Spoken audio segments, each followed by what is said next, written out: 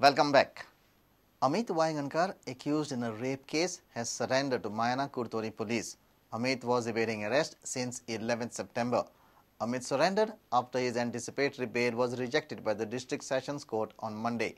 He will be produced before the Margaon JMFC for remand on Wednesday. On 11th September, one case of rape stands registered at this police station, and the accused involved in the case, Mr. Amit Vaigankar, was evading his arrest, and subsequently he moved for anticipatory bail before the Honorable Court. His bail got rejected yesterday, and today he surrendered before the police and he has been arrested and is being medically examined, and tomorrow he will be produced for remand.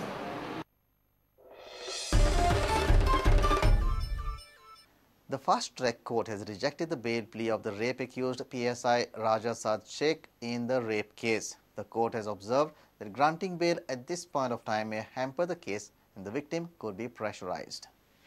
Trial court has rejected bail of PSI on the possibility of pressurizing the victim.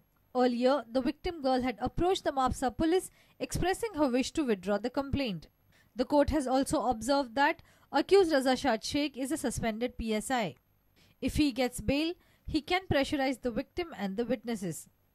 It may be recalled that a 19-year-old girl had lodged a complaint with Mapsa police alleging the PSI had raped her on various occasions. Raza Shad Sheikh was a PSI attached with Mapsa traffic police. He has been placed under suspension. Reporter Mukesh Kumar for Prudent. Sports Authority of Goa's sports complex at Chikali continues to be a substandard sports facility. Lack of maintenance at the Chikali complex has turned the ground into an unplayable surface. The vast outfield at this Murmugaon complex is supposed to be able to cater to various outdoor sports, but the sports persons coming to the ground can hardly play on it. Watch this report.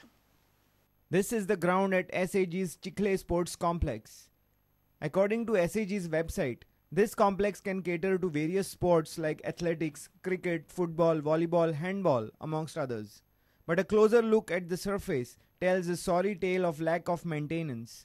Those coming to the ground reveal the sad story of Chikle Sports Complex. It becomes difficult for us to play, plus no proper sanitation problem is there, no water, we have to get our own bottles. And the only ground having 400-meter track and side by this one long jump pit, all these facilities are there, but there is no maintenance. There is no proper ladies changing room here in Chikalim ground. 15 वर्सां पयले तेन्ना facility सगळे आसले, ground बरो आसलो, उदो आसले, उदकाची पायपलायन आसले, आमी धाकटे आसले, आमी प्रॅक्टिसिंग हियर, सगळे फॅसिलिटी आसले, हँडबॉल कोर्ट आसलो, व्हॉलीबॉल आसले, everything is there, but only thing water is required.